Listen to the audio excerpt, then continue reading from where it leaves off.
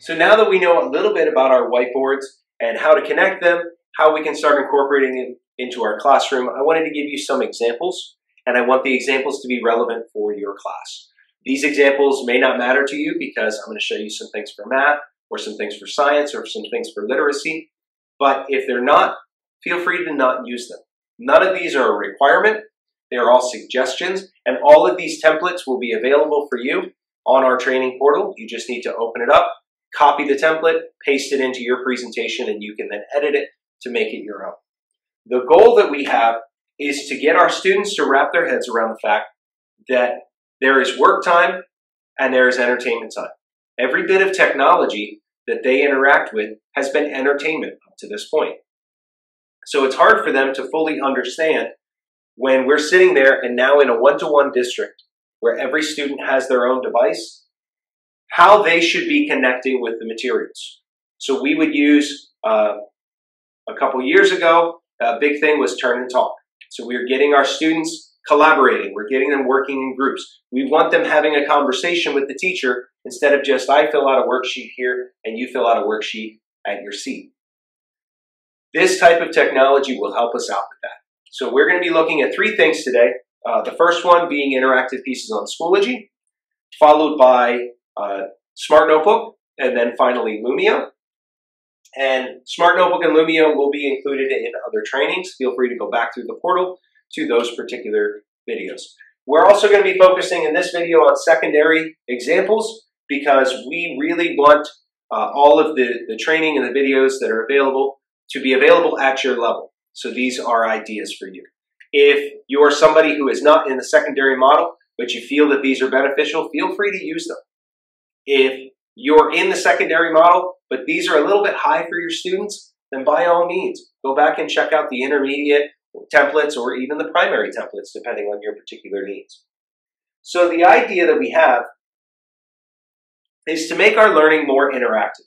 So how do we connect our students better in a digital environment to get their brains functioning on more than just, I can input things on the computer and then I'm done. We want them to use computers as a learning tool, which they already do in areas like TikTok and YouTube. So they're getting all of this information. Is it correct? So when we look at, can students learn online? Absolutely, they do it all the time. We need to then adjust to help speak their language. So this is one example. And again, these are just a couple things we've thrown out for secondary. But in my Schoology page here, I put a piece of interactive digital media. And I could bring this up. This is Google Maps on Street View. And I might say, well, what is this rock up here? Well, it looks kind of funny, but it almost looks purposeful. Certainly the sides are smooth, and you can see as I move my pen, I can interact with this particular board. I see all these people, and I see houses. So this is some kind of neighborhood, but there's something special about this neighborhood. Well, let's go around and see the front of this. So in this particular view, or this model, I can move around anywhere that I want and actually take my students walking. We can explore places. We can go inside different elements. This is in the Sphinx. So you can say, oh, well, you know, every movie that I've seen, the Sphinx didn't really look like that, but those pyramids look a lot bigger than I thought they would be. Okay, so we're able to actually use Street View to go to some different places. Another one that's one of my favorites when I first got into interactive multimedia technology, I've never been to Paris. I probably, unfortunately, never will. But I was curious what it looked like to stand underneath the Eiffel Tower. So now I have an opportunity to take my students here. Maybe we're doing research for a history paper, or we want a writing prompt. Maybe we have an engineering discussion that we're having here, right? So now we can see up close and personal. And this is not what it looks like in the movies. But what's kind of cool is looking at all these people here. Again, I can take my students on a walk through Paris. We can actually go to the neighborhoods. Someone lives here. How does this neighborhood look like yours? Or how is it different than yours? What would it be like if I lived here in this little window and every morning I woke up and this was the view in my backyard? So you can see now we're creating a discussion where our students are seeing things more in a real world context that they can explore and experience. So with Schoology, we also have some other examples, such as Smart Notebook. And Smart Notebook is a really great presentation tool. The web-based Smart Notebook is less interactive than its counterpart Lumio, so we're going to be looking at both of those. But if I just need to get the information out, Smart Notebook might be a great place to start. I could put up choice boards. You can see it works very much like PowerPoint, where all of my slides are over here to the side. So if I select the slide that I need, and this is one where we would have an example like with fractions. So if I use my selector tool here, and I have infinite cloners, so I can just pull off as many of these as I want. And you might say, well, music, what does that have to do with math? Well, especially when students are struggling, the hands-on manipulatives we know are great. So if I take this particular one and I say, well, I have 4 pieces, 1, 2, 3, 4, 4 total out of 4. If I have all 4 of them, I have 1 whole. This is now a fraction problem. If I put this node up here, well, it takes up 2 out of 4. We know that 2 out of 4 simplifies to 1/2. So the final one that I'm going to pull up here is Lumio. Now, Lumio is Smart Notebook. Smart Notebook is Lumio. Lumio is the web portion where I can take all my Smart Notebooks, put them here, and make them more interactive. There are tons and tons of examples and opportunities in Lumio for you to collect data on your students, take control of their devices. So if you had, for example, you were somebody who liked Nearpod. Nearpod is great because as I move my presentation along, my students' screens change with it. So I'm keeping them engaged, and that's going to help with our classroom management.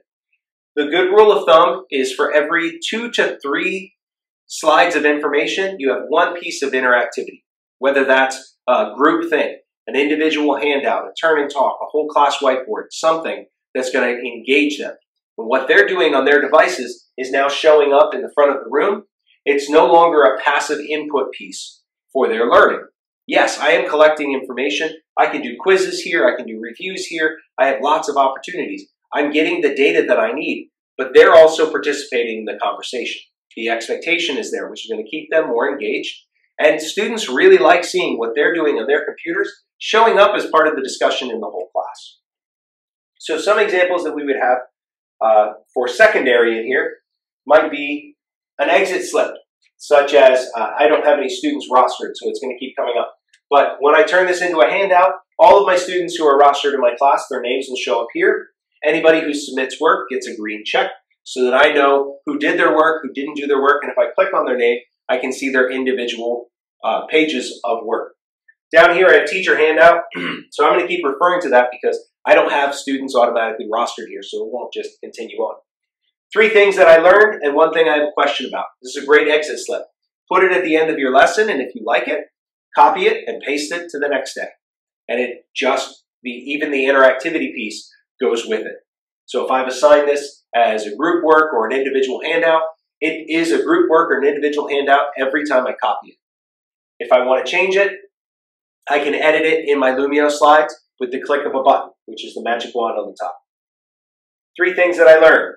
If I'm looking at math, here we're going to be looking at pan-balanced equations. So this is something we had a lot of manipulatives for. Up here you can see that I have x equals 1, y equals 1. So let's make x equal to 2 and y equal to, we'll keep y equals 1. So now I come down here and I want to put my equation in. Let's do 2x's and a 1. And you can see up here 2x plus 1 automatically comes up. It's building my equation while we're using hands-on manipulatives. Down here I'm going to put this as a y and a 1.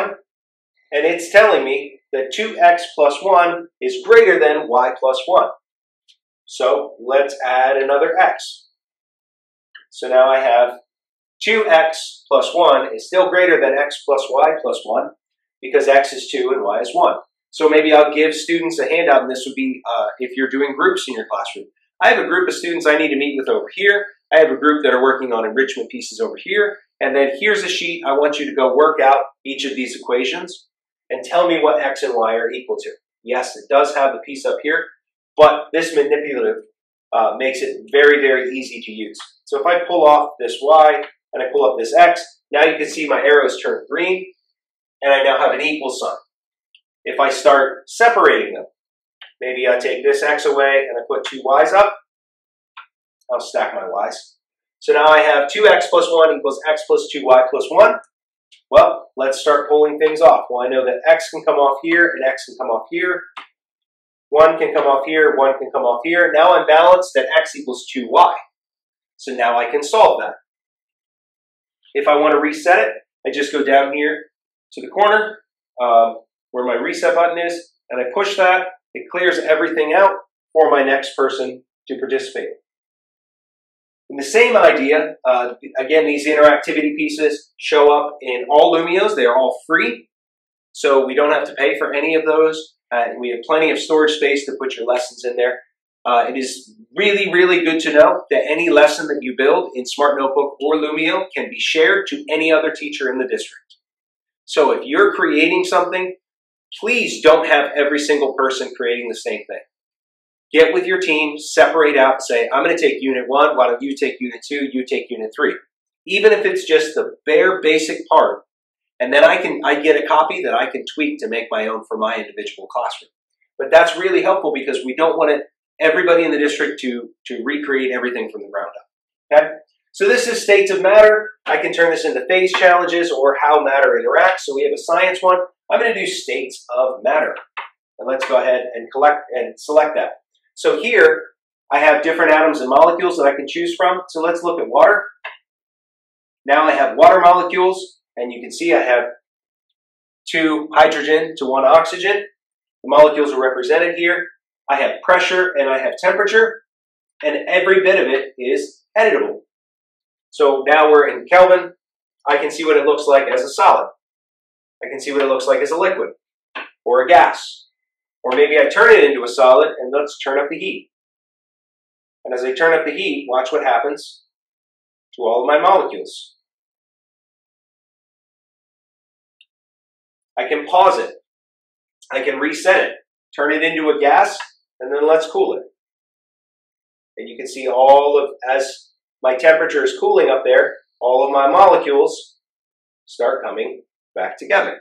So this is a really great interactive piece. If I put this into my Lumio, I can send this out to every one of my students, and they can feel free to explore the interactivity with me. If I have atomic interactions, it's a similar idea. The distance between the atoms, I can grab it and pull, and you can see that changes my chart up top. I can add different forces, hide forces, the total force, the attractiveness or repulsiveness. I can select the elements that I want to interact with, or the atoms. Maybe I have a cause and effect team activity. So yeah, we don't have enough to form teams because they don't have students in here. But can a cup break on its own? With your partner, write down reasons your cup may break. I select in my interactivity piece on Lumio to make groups, and now they can submit something to me that they can work on together on their devices. Shoutouts are great. They're pre-made, some of them, or I can make them individual. So I make my shout out with a custom background. This is one that was provided for me. It's my birthday. What are some effects that can happen to me?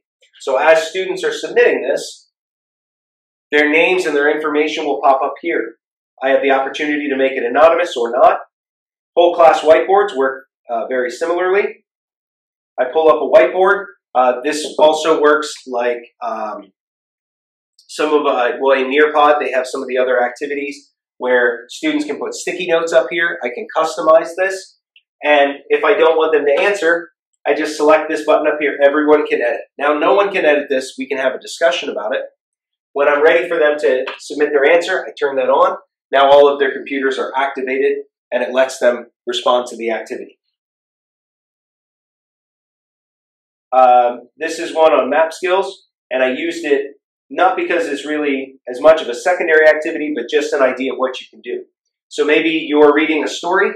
I used to do a story with the Hunger Games years ago when we taught that in middle school, and I looked at the Hunger Games as part of my social studies unit. So as students were reading that in language arts, we would do map skills in social studies. We would actually map out all the districts, and what they found out was, well, we have a district, Washington, D.C. is a district, what would be District 1? And they looked through the text to find the evidence, and they came up with the idea that District 1 probably was Hollywood, California, but had moved to a different part of the country. So they could throw up a map here and they could discuss that, putting their information or mapping it out as they see fit. Maybe we have a particular brain map that we want to have. We can set up an empty set of boxes and students can input pictures and then do a writing prompt or have a discussion based on that. Again, these interactivity pieces, these are things that we're trying to do anyway. So we're not reinventing the wheel, we're not changing how our classroom is designed, but we are changing how we interact with our students because they've changed how they interact with us. Temperature and concentration gradient don't influence the rate of diffusion. Do you find that is true or false? And in this particular activity, I have live results pulled up. So I can see the progress of how many, what percentage of my students have answered. Or if I come here and click Show Live Results, I can see the numbers of students that think it's true, the numbers of students that think it's false. I can do an overview of the activity that just pulls up the percentage of my students so they can see how their class is doing. It's almost like a countdown.